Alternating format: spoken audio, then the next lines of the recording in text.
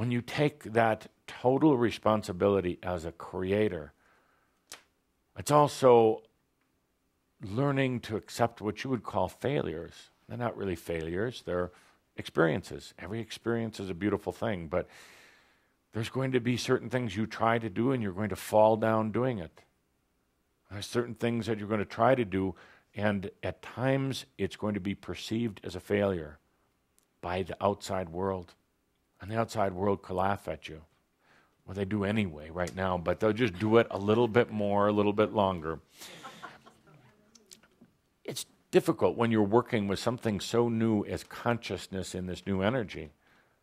And the measurement systems on Earth right now, whether it's a measurement of physical characteristics or the physics or of consciousness or success, those measurement systems don't apply in this new energy that Saint Germain will be taking you into.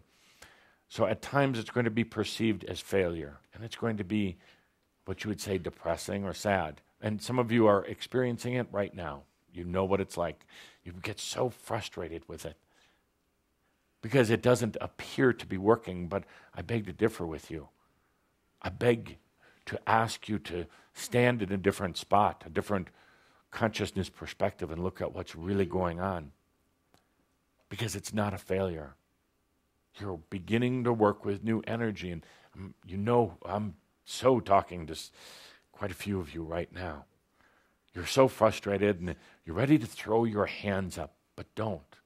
Unless it's throwing your hands up to accept your responsibility, your ownership, your creatorship.